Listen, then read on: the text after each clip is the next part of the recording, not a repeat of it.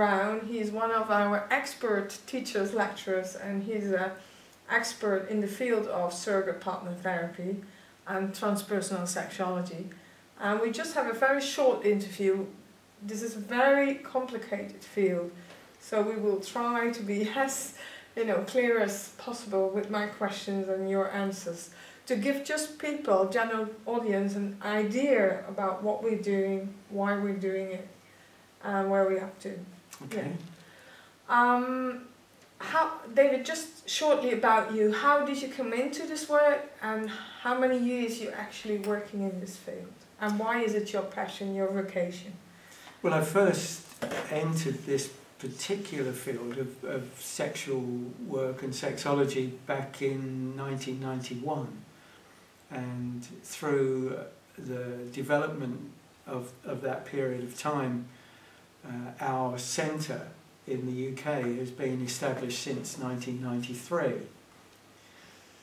But I suppose my path into this work predated that, in that I used to work with my late wife in work amongst addicts and people that were, we called them street people, and we ran a transpersonal rehabilitation centre for them, and we discovered increasingly that behind addictions, loneliness, problems around isolation, there were fundamental sexual issues. All right. And so how has it become our passion? Simply because one door after another over that long period of time opened up, and we've found ourselves in this particular work. So it's a passion because it's my life, but it's not sex as such. It's discovering people finding themselves and finding their higher nature and discovering conscious sexuality. That's the passion. How could you explain shortly, because I know it's a big subject, but what do you exactly mean with conscious sexuality instead of unconscious? Or? Well, we call it the inside-out approach to sex. We identify 3 types of sex.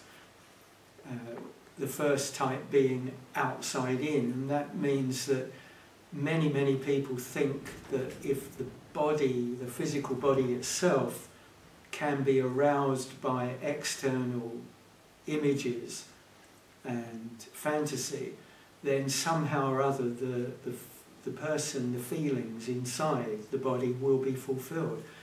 Sadly, that dysfunctions so often. The second type of sex is safer, but it's restricted, and that is when people think that sex is limited and should only be experienced within monogamy or matrimony, those kind of acceptable environments, but it's still fueled by external images, generally romance and the fantasy or dream of happiness ever after. The Hollywood marriage. Yes, exactly. And then the third type of sex we identify as being what we call inside out, and that is where intimacy is the gateway, and real feelings, genuine, authentic feelings, are the first way in, and the body joins in at the appropriate time. So in intimacy, one is being aware all of the time. That's where consciousness comes in, that one is being conscious of feelings and connection, not just trying to stimulate the body itself. So actually it starts, your sexual model starts from intimacy, body feelings, emotions, feelings of the mind, into a body experience. Yes. And what does that add to our sexual program? What does it help us to realize or to become? Well, at one very attractive level, it means that intimacy and sex is never the same twice. Okay. Whereas most people's sexual experience is that it is a standard format and can run out of energy and become quite boring and limiting. But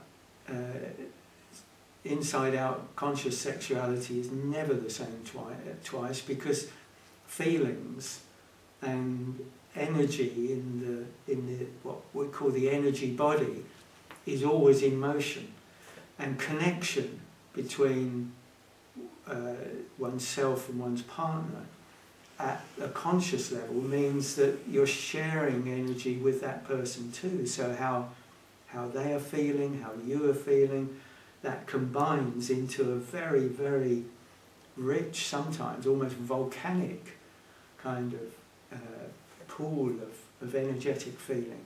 So at one level, the benefit of inside-out, or the difference with inside-out sex, is it's full of feeling and it's always changing. But more than that, it actually helps one ultimately to discover more about who they really are. Okay. Because you can't explore sexuality in all its depth purely with the objective senses and the objective faculties. Yeah. And so it requires us to open up new faculties in the brain, in the mind, in the consciousness, and that then puts us in touch with the what we would call the real self. The essence. Who am I really, beyond just a mask or an ego? Who am I really as a human being? Sex and sexuality is a magnificent path in discovering that. And it's also a very accessible path, because many people are into sexuality, are they? It's an accessible path to every human being. And of course, so is a spiritual path, which also helps us to stay, discover who we really are. But this a spiritual path that requires devotion to meditation, to maybe a particular type of teaching, that appeals to some people, but they can't necessarily access it in their everyday life. Sexuality is a spiritual path, actually, to self-realisation, but it's accessible in everyday life by people who are in relationships, not just people who want to leave the world and go into a monastery or an ashram. Clearly. And how do you see the combination of spiritual growth and sexual development, cultivation? How does that relate in your program, in your ideology? Well, we have a program which is a 10-step program where a person can arrive who sexually has perhaps never had a relationship, feels isolated, or he may have had traumatic sexual experiences. He may have... also, he is also she, of course. Of course, he or she. They may have reached a point where they're bereaved of their partner, or divorced and have lost confidence in being intimate beyond that one relationship. They may be fundamentally afraid of intimacy, and they may have no spiritual awakening, understanding or history whatsoever. They may be of a very scientific or materialist mindset. But our program, because they want to explore their sexuality, our program, which is alchemic really, it's a fusion of consciousness and sexuality, one step at a time, it takes them through a reawakening to their sexuality, but by using faculties of higher consciousness. And they don't need to adopt a particular religious path. They don't need to believe certain doctrines. They just, by their own direct experience, discover for themselves by taking one step in our program at a time. And they simply move on to the next step when they're comfortable at the previous level of intimacy. And there's a boundary at each step of the program. So they're experiencing inside-out intimacy just to one particular level. When they realise how good that is, they then move on to the next step. When they've lost and gone beyond their anxieties, and they know that they have, then they're ready for the next step. And in that way, they evolve. What is the last step in your sense? And where could they ultimately head for? Where could they go to? Well, the last step in our sexual recovery program, the 10-step sexual recovery program, the 9th step is lovemaking. That's different from sexual intercourse as such. It's much more about exploring love and making love rather than just the mechanics of sexual intercourse. Technical issues, Step 10 is closure, where they are ready to replicate what they've experienced in our program outside of therapy. But then beyond that, we are developing our new program, which is for people who are awakened at a higher level of consciousness and want to explore spiritual sexuality, or what we call quantum sex. That's where they start to experience sexuality for the sake of the higher evolution of the human race, where they can understand that when they're making love, the couple are actually sending the energy of love into the planet. It's changing the aura of the planet itself. And where a couple can practice what we call conscious conception, that is being a channel for souls to come into the world and have an incarnation with a particular mission. So beyond the current work that we do, there are many, many reaches of higher conscious sexuality. Where does it end? It never does. No. It never does. Because as soon as we explore the reaches of consciousness that is possible for the human race at this stage of development, it means that we will have evolved into a higher species where there are even more ranges of consciousness, and sexuality too. Ultimately, we're heading for a new type of being. Okay. and what's your feeling in about, let's say, 50 years, where we would arrive with our sexual beings? Well, in 50 years, could I answer your question by saying where will we be in 1,000 years? All right, that's fine with me. If you want to make that quantum leap, I'm fine. In 1,000 years, couples of either gender of what we call either gender now, will be able to conceive without the use of genitals. Really? Through creative conception by consciousness. Already in tantric sex or quantum sex, we know how attainable it is to have orgasm without ejaculation or without even the need for the genitals. Yeah. So that's a foretaste, a forerunner of where the human race is headed, and therefore the evolution of the race on the planet. How will that influence our biology, our bodies, our minds, our brains? I mean, that's a big step.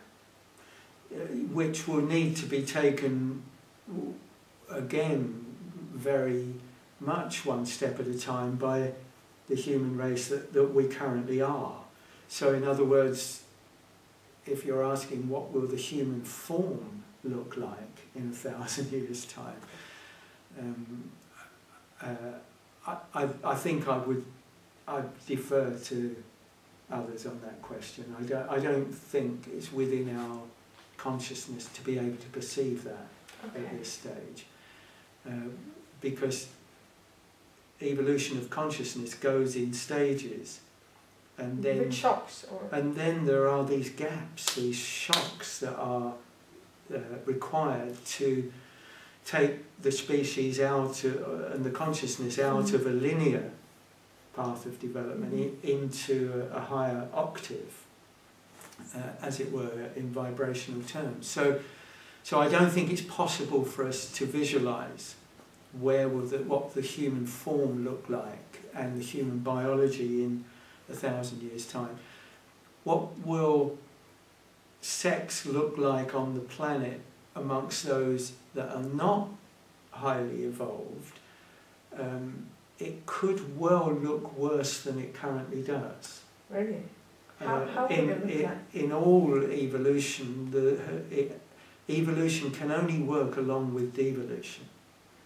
Expansion can only work along with out of contraction. That's what an orgasm is, isn't it? It's a massive expansion of consciousness beyond the contraction of everything in the organism. And it's the same with the development of, or the evolution of the human race. It's the same with sex. We're living in a very pornographic age now. Yeah. And all the time visual stimulation, not kinesthetic, touch and all that. And if somebody gives themselves over to being, as it were, captivated by the energy from pornography, then they go into very, very dark places indeed. Paedophilia and all kinds of perverse expressions of sex are probably only foretastes of what can be experienced if one gives oneself totally over to pornography. But of course pornography is real people acting it out on the planet.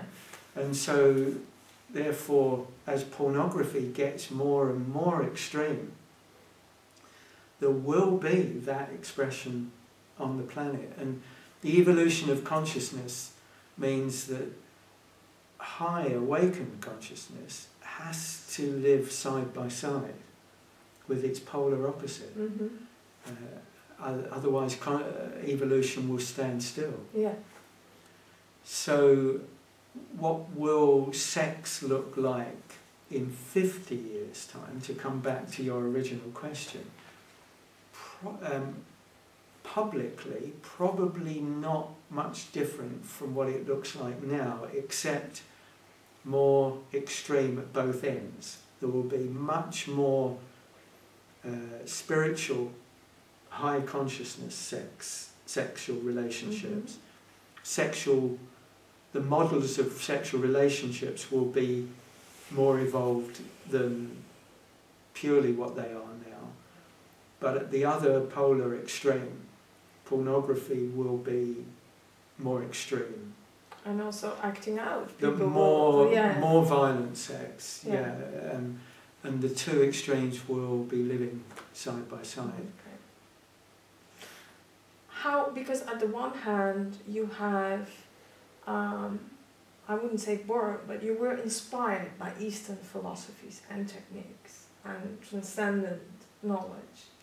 On the other hand, you have come to a very concrete Western vocabulary and system so that a general audience can come to your center and feel safe.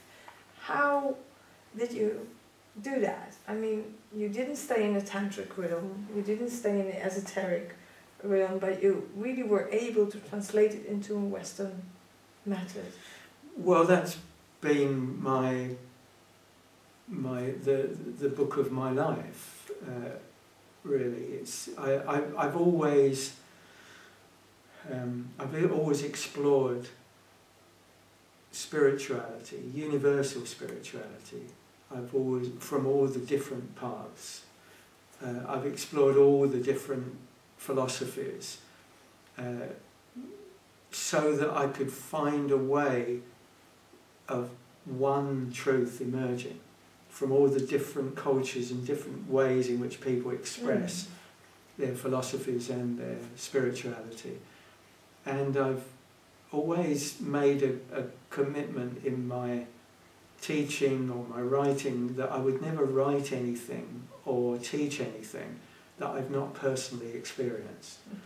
And so my mission, this is my passion, you mentioned that word earlier, my passion is to prove by direct experience that what the ancient Eastern rishis, what the tantrikas, what the Taoists, what the esoteric Christians, mystic Sufis, is to prove to myself that what they have given to us is one truth, and that sexuality is right in the centre of that one truth, because there's so much negative teaching about sex as though it is a threat to spiritual reality, whereas it's actually everything. There's nothing, I believe, that hasn't come about through what we call sex. The scientists talk of the Big Bang. Yeah. I call that a cosmic orgasm. The marriage of perfect masculine and perfect feminine in the source of all, giving birth, giving rise to all manifestation, the universes.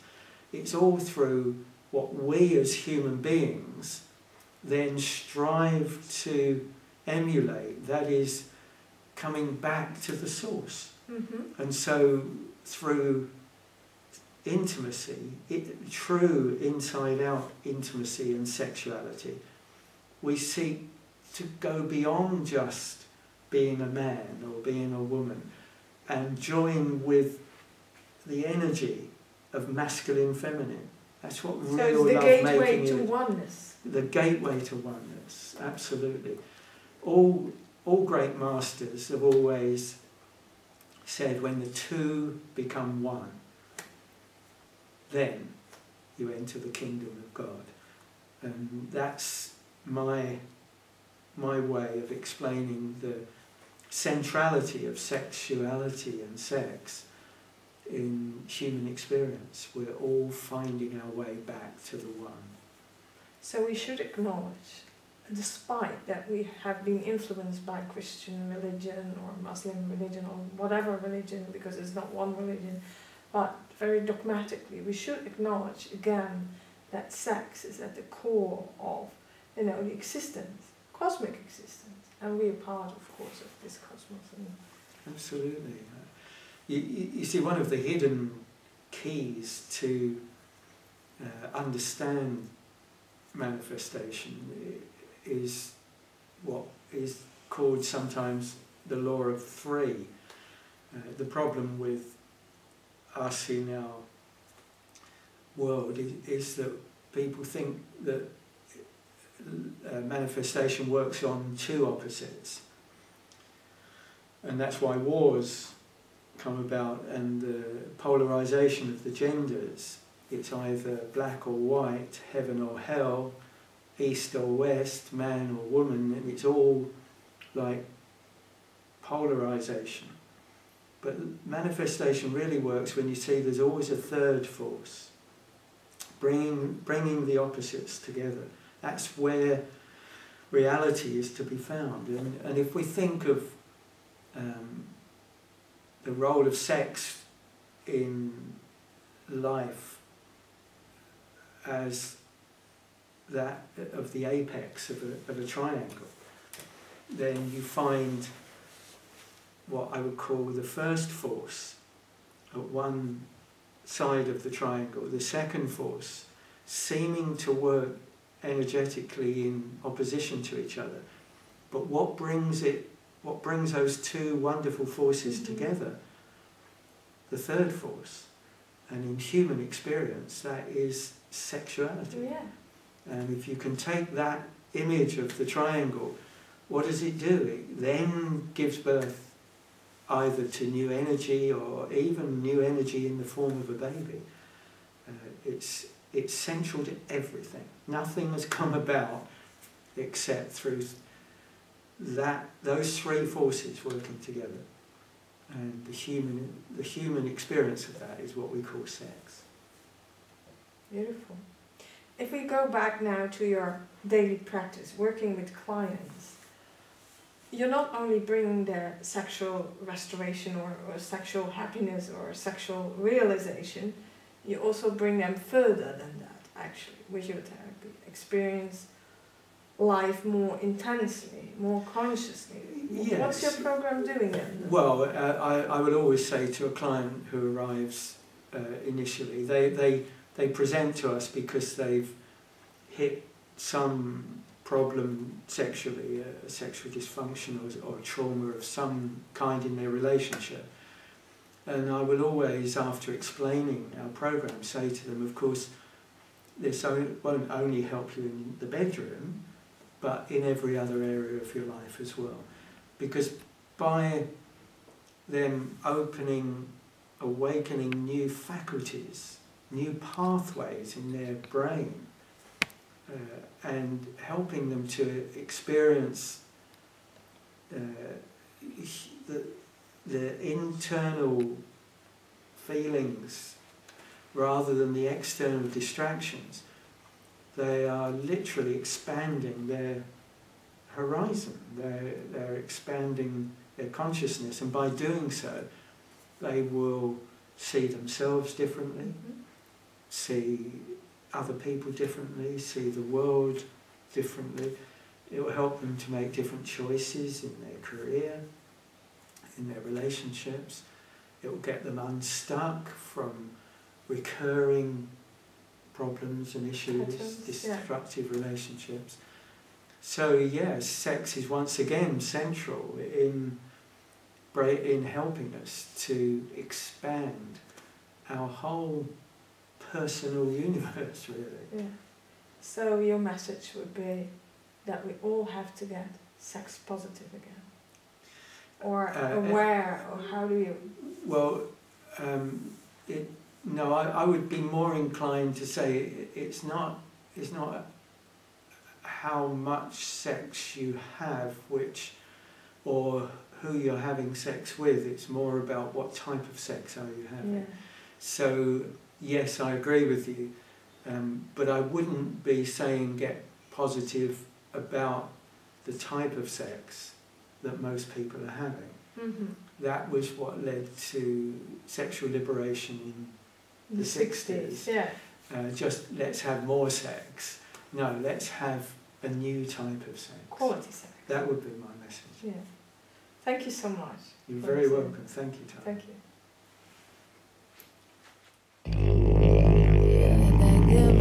Zoom.